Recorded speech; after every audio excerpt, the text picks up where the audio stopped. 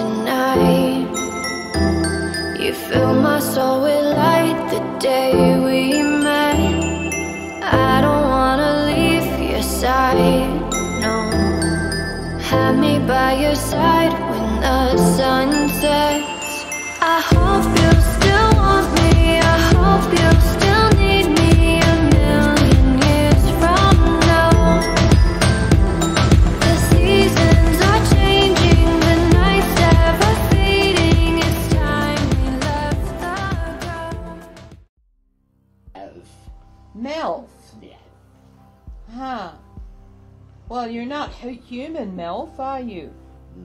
It would be far more obvious to you if I were perhaps not in the form that I am. And what form is that? Oh, look, even here in this program they show snippets of truth. And what form is that, Melff? I don't know what form you seek to choose. Well, That is your choice. okay, well, where are you talking to me from? Are you from the stars? Are you from homeland? I am from a deep chasm that was rent within the earth long ago. Oh, so you're one of the old ones that live inside the earth. Yes, and they have called me Melff. Melff. Okay. So, what did you come to tell me? Well, I didn't really come to tell you anything at all, except that certain things that are seen are not seen at all. Well, when are you guys going to reveal yourselves? The revelation has already occurred many times. What is it specifically that you ask me? For those in the sky are the ones that think the revelation, not I. I am simply but an observer in time. That's who I am. They call me Melff. Melff. Well, I appreciate you coming by and talking to me. It was not by choice, Really? but often there are those that collude with others, that push us into the forefront. It is often because of these things we must make amends, or at least offer our own concordance with these things, so that we may balance the scale to others that we owe.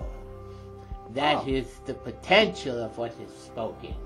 That is the potential of what is offered.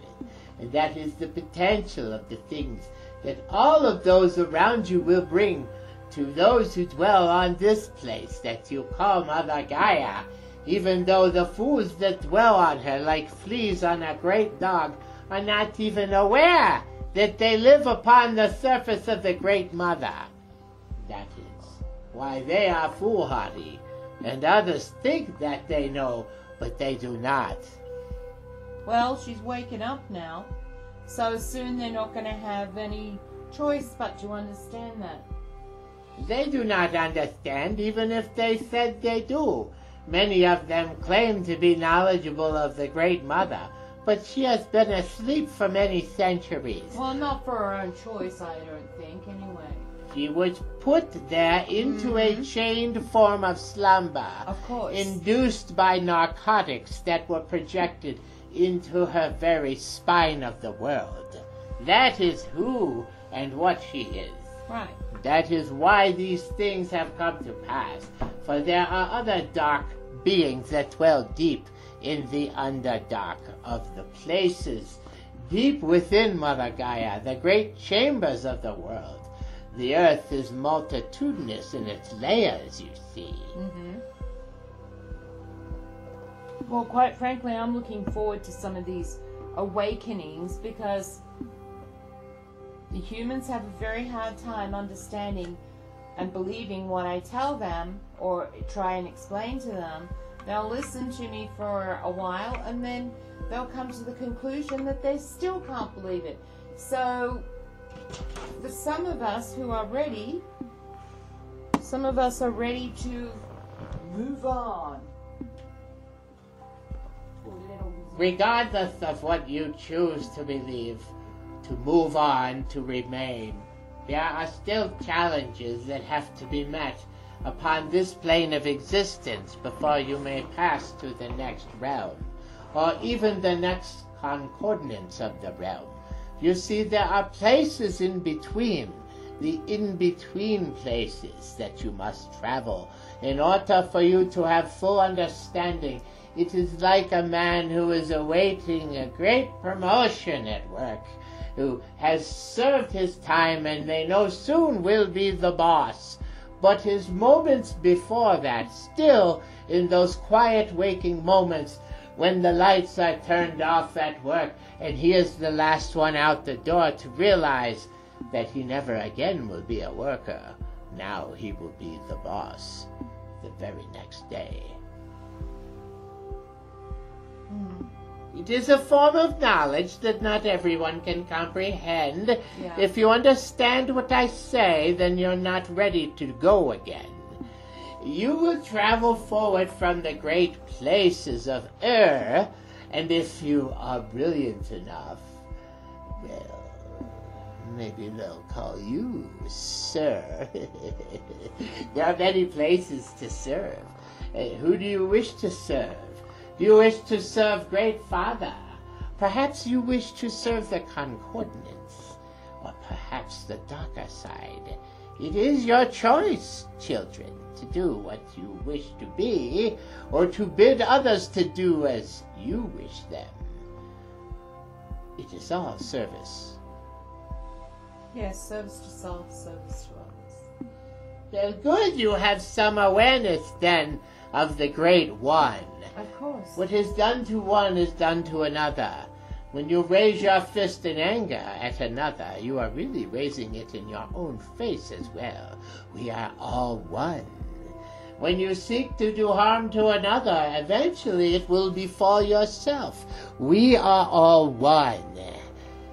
When you cast your dispersions and your nasty words and temperament onto others, it will reflect back upon you by karma. We are all one. Can you not learn this lesson? That is what separates you from the multiverse, because we are all one. Can you not understand this? Yeah, they want us fighting. They want you to think that skin color matters. They want you to think that the shape of somebody's eye matters too. They want you to think that because somebody doesn't believe in your religion or other religions, that you need to cast a dispersion on that person.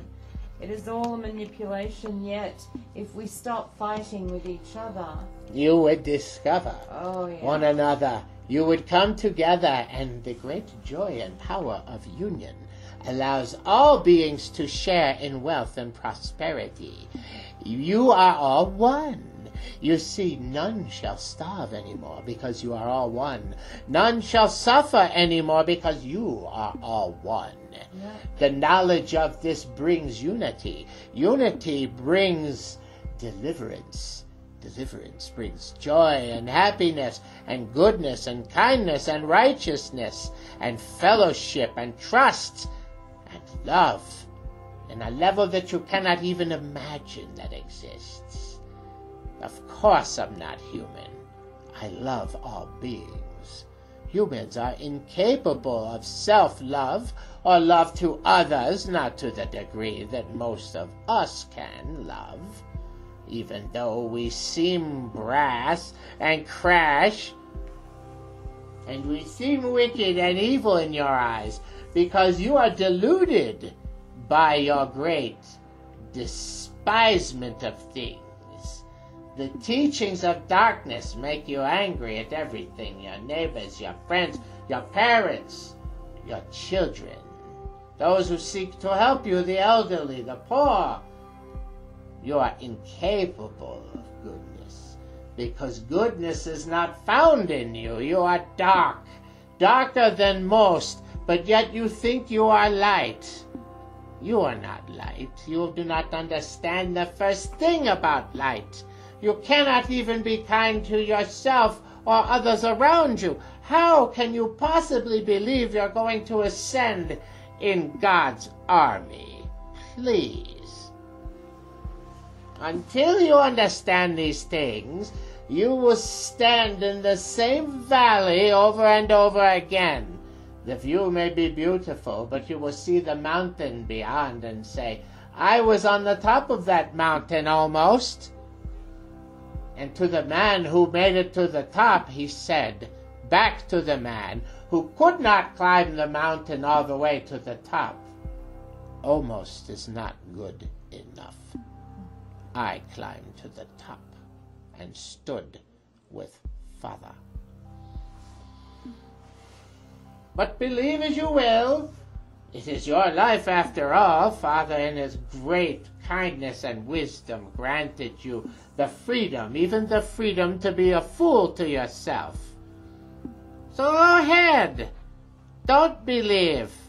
Don't accept these words. Turn your back on those things you know are teachings that could save you over and over again.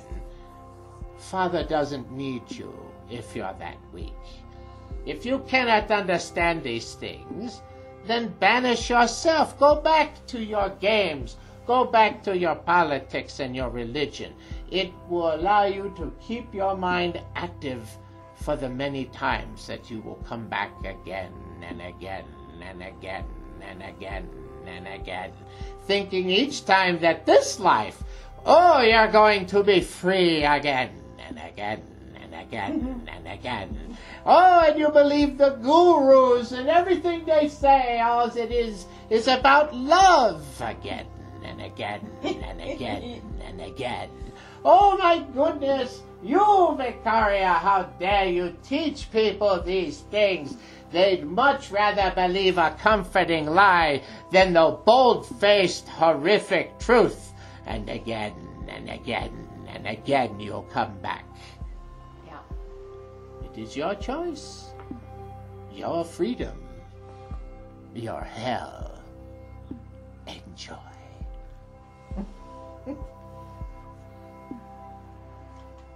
Yeah. Well, that sort of summed it up. Who was that? I ain't the slightest damn idea of some guy named Melff, but he wasn't a guy. He looked like a big grasshopper. Yeah, I standing thought up like a he was a an mantid. insectoid or something, maybe. He was a mantid. He was one of the mantids? Yes. My goodness. Because he was sitting there with his, like, paw, you know, those great, how the praying mantis sit? The front of their feet up. Yeah, they got like the hooks for arms, right? He was like hanging his arms like hooks. Yeah. And he says he came from, he lives in the darker areas of the earth. Well. Yeah, that makes him sort of a dimensional being, I guess. Yeah. You know, sometimes they talk to us just to talk to us because we're all sort of interconnected into the wire a little bit. And we've explained what the wire is, how it works from the fourth dimension and on. And actually, it's beginning to take root in the third dimension. So there are many of you who may be able to access the wire. And you'll see it as a bright blue highway of energy flowing. And it'll look like at first almost like that scene in The Matrix where you have everything sort of rivulating down almost like a slow rain on a window pane. But what it is it's blue energy. When you could envision that, then see yourself inside of it and swimming like you're a dolphin. Something like that, and you can pass through different phases and you'll emerge out of any of the openings that you wish, and you can begin to memorize them and create locks in your mind so that you can then instantaneously return again and again to these positions. So since we're using again and again, I thought I'd add my 2 cents. Thanks, Melff. Rather strange name for an insectoid, but I like it. Well, works for him, I suppose. I suppose that's the English translation, right? Melff. Yeah. M-E-L-F. Something like that. I didn't say it was 2 F's. Melff. I don't know. They do a weird thing in their language. So. Well, you know, I haven't heard from them for a while. Yeah, I mean, you just talk to Stephen A. Jones here. Yeah, I said that's my trademark. I gotta get it out. Come on, you know. I guess, Victoria, I mean, you had some really good conversations with a few of the mantids. Yeah. That was very interesting when she was talking to the mantids. The collegiate force. Is that who they were? Mm-hmm. The collegiate force? Umbra. Umbra. Oh, that name sounds familiar. Umbra from the Collegiate Force. Yeah, so that's very that guy. And he was the one who told people not to go out in the storms. Yep. Because there's things in the storms these days. That's why so many people are going missing. There's things everywhere nowadays. You know, the harvest is on, so there's a lot of laxity and a lot of things going on as far as being able to, for them to pick up a few extra humans here and there. So, I'm not happy about it, but especially some of these beings want to strip you of your mortal soul. They're going to try. And there's only so much that, like we said, with Melff, unless you understand what he was saying to you. I mean, some of it was kind of spooky, you know. That's what we call screwy and kind of crazy. That's one of our words, scrooky. Yeah, we make up cool words because we mix words from other languages and stuff, but we try and keep it mostly in English. English is the universal, you know, it's interesting. English is like the universal language here on this planet, but the main reason behind that is that English is a universal language spoken in the Empire, and it has been for a very long time. There's been different versions of English that have been used, and some of them are very similar to other languages. Like there's certain words and phrases in English that actually can be understood in parts of Anunnaki, from what Aya was telling me the other day when I was chatting with him. Because Aya can project into our reality too, which is really cool. Yeah. I mean, he's got this the technology that is essentially this projection chair that he sits in, and it connects directly to him, and it's interfaced through an artificial intelligence. And he communicates through something called what the hell was it? It's some kind of energy wave or something. God, what was it? Aya actually invented part of it. Part of the wave energy. Because Aya used to be a very, very impressive scientist for many lives, apparently. He was. Because the Anunnaki take on different replicative lives over and over again if they like it. He was also a doctor once, so yeah, I mean, he's pretty knowledgeable. He knows a lot of stuff. I was really impressed with some of the stuff he knows. But I'm trying to think. Neutrinos, that's what he was saying. Neutrino energy. Yeah, it's a neutrino wave energy, and he figured out a way that he can fire this energy beam which rides along the wire. Remember we told you about the wire, how it's like God's hard. Imagine, okay, a bunch of people building a house. And the first thing when they wire the electricity, and you know there's no walls or anything, well, Father, when he created the universe, created the wire. The wire passes through everywhere in what is called sort of like a sub-form of space, because there's different layers to space.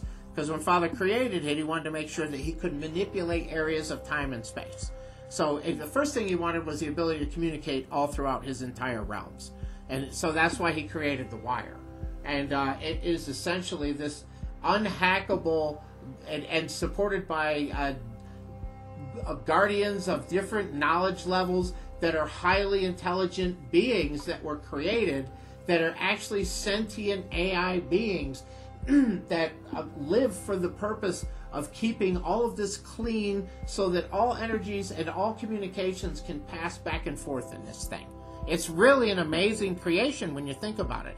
And once you hit 4D, you have access to it, which means you can then commune with higher level beings. It's sort of like the internet for the entire universe. That's exactly, and of course, you know, they mimic everything on Earth, right? So we have our own little internet, and we think, oh wow, this is amazing.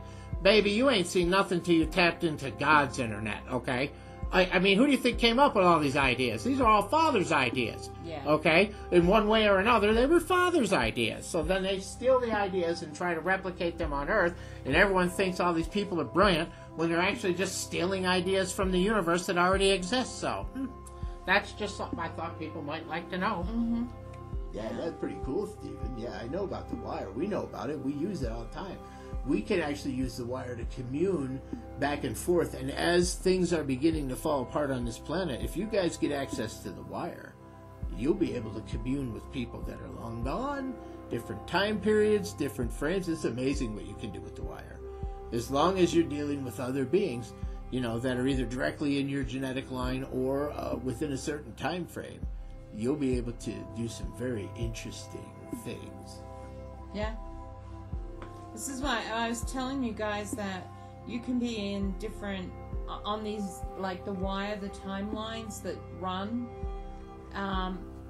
Because all the timelines touch the wire. Yes. All of them. Father made it that way. Yes. So that you can actually, Father can sit in another dimension and another time, and other beings can do this too, that Father gifts them that ability, like angels. And they can actually go and travel through any time, any expression, and any of the multitudinous timelines that exist that Father has allowed. And basically, periodically, he collapses all the timelines to bring everything together and reunify everything, and then relaunches everything again into different timelines. So it's really amazing what you can commune with, what you will be able to talk to, and who, and what, and where. And then when you find the right world that you really like, some beings are even allowed to use the wire to transmit themselves to new worlds. But that gets into some pretty deep spiritual stuff, and a lot of you will be ready for this, though, very soon. So. But you got to believe it, and that's the whole thing. Yeah, the other point of this, can you please explain to me why a person would say, listen to us, say, for 3 or 4 years, really believe everything that we've said, or at least be willing to listen and entertain the ideas that we've spoken of, and then all of a sudden decide that one day they just couldn't handle it, and, well, I don't think any of this is true anymore. And it just goes to show you how strong the effect of the Matrix here on this planet is when it pulls people back. So basically, there's only a couple of people, different types of people now that are going to exist. You're going to have the people that are completely oblivious, even though they have a soul, they're completely oblivious to everything that's going on and believe the Matrix completely. And just think that, the government's good and not out to do anything bad, and everybody is, just pure as the driven snow, okay? Yeah. You've got those kind of people. Yeah. Now, the next kind of people you got are people that are aware that something is not right, that they're being lied to all the time, that something is up, that religion doesn't make sense, because all the religions tell you they're the correct religion, and all the religions say that they want nothing but good for the world, but yet for thousands and thousands of years we've been killing each other still, right? You want a drink?